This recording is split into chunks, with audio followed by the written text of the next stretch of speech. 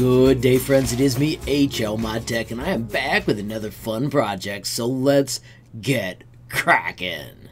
Friends, we are back with Fusion 360, and we're going to open one of my old projects. A user had a question about my Tinkercad drill project. I'm going to hit open, and as you can see, there it is. Now, before I do anything else with adjusting this, I am going to make a copy just so I don't wreck what I built. I'm going to call this Tinkercad Drill, and I'm going to put a V4 after it because I've been fiddling for a while, and I'm going to keep it in my default project area. Now, friends, if you look down at the bottom, I did not introduce this at all, but this is our history. Now, if you look at these two, they are super close to the same size. Let's go back to this spot right here and see what I did wrong. I'm going to right-click, and I'm going to choose Edit Sketch. Once again, when this opens, you can see mine are all black. That means they're defined. And I just looked at these and said, wait a minute, that formula didn't work. So if we look, I'll double click and it was D5 minus 1.5. That's perfect. That's what I wanted. I'm going to press enter. If we double click on the next one, I got the decimal point in the wrong spot. But watch this. Change it to 1.5 and press enter. And it adjusts everything instantly. How cool is that? I'm going to hit Finish Sketch, and we can take a look at our beautiful gold one again. And friends, now I'm going to show you how to modify a project like the user asked as well.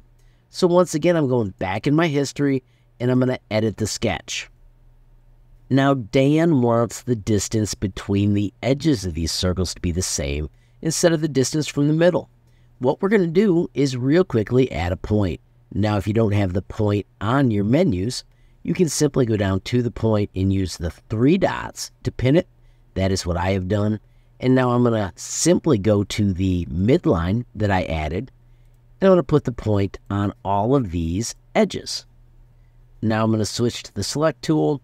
If we grab from the right to the left, notice everything it touched is selected. Let me just show you if we go from the left to the right, doesn't work. This is a magic skill. Once you do that, you can hit delete and those dimensions are gone. Now let's hit D for dimension, and we only want to dimension these areas. Press enter. Once again, press enter. Click, click, and don't forget to press enter. And click, click. Don't forget to press enter.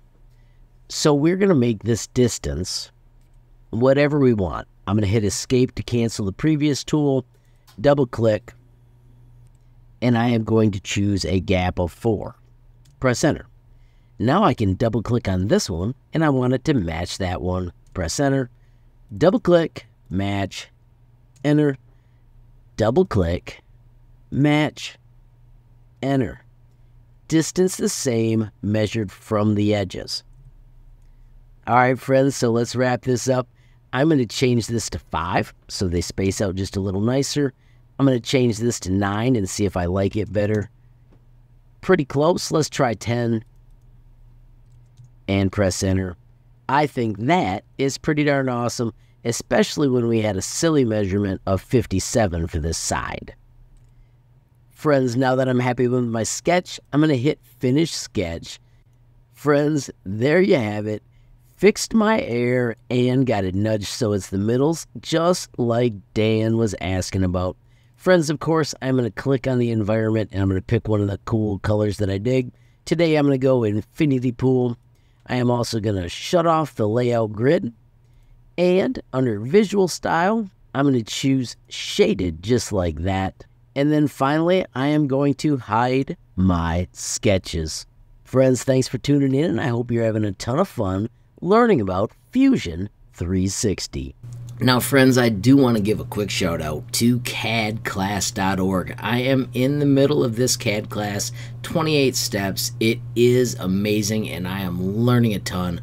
I could not share what I'm doing today if I had not started this course. As an added bonus, friends, I have a coupon code for you. If you type 25, capital HL Tinkercad, you can get 25% off the full course price.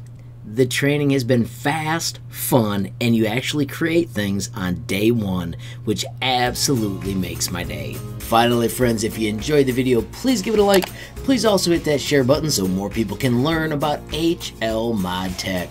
Of course, friends, don't forget you absolutely make my day if you take time to leave a comment down below. And if you haven't subscribed yet, what are you waiting for? Smash that subscribe button, and last but not least, hit that notification bell if you want to be the first to know when there's a brand new video from me, HL Modtech. Thanks for watching. Have a great day.